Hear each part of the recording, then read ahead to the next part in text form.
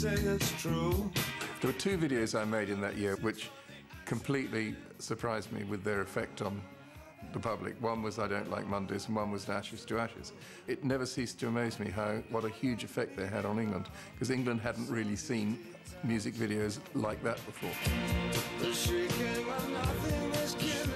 Ashes to Ashes, and I saw that video and went, oh my God, like, what is that? That just blew my mind. It's twisted everything up, and like, I want to do that. And I'll do anything I can to do that. When you're given a track and someone says make a video, sometimes it's absolutely dead easy, it just comes to you like that. And other times you fiddle around for a week and you can't think of anything. With Bowie, it's a genuine collaboration because he knows exactly what he wants. The discussion was, I want to be a clown, I want to be on the beach, and I want some modern romantics with me. Then I say, well, wouldn't it be great if the sky was black? And then he would say, yes, and we can have a burning brazier. And then I would say, yes, and then we can do the scene from Quatermass where you're plugged into a spaceship. And he would say, great, and I can hang like this. And I said, yes, great, we'll extend your veins out to the spaceship.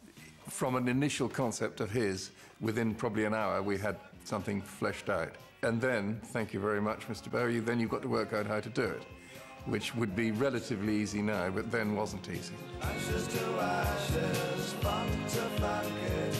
Well, the hard bit with Ashes to Ashes was to get the sky to go black without ruining everybody's faces, because there was no such thing as post-production colours in those days.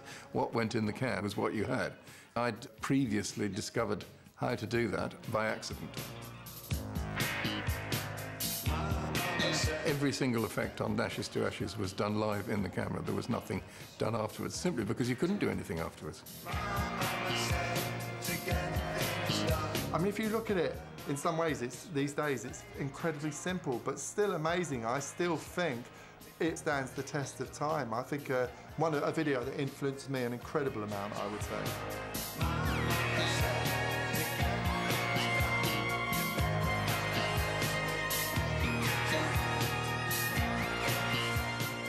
We felt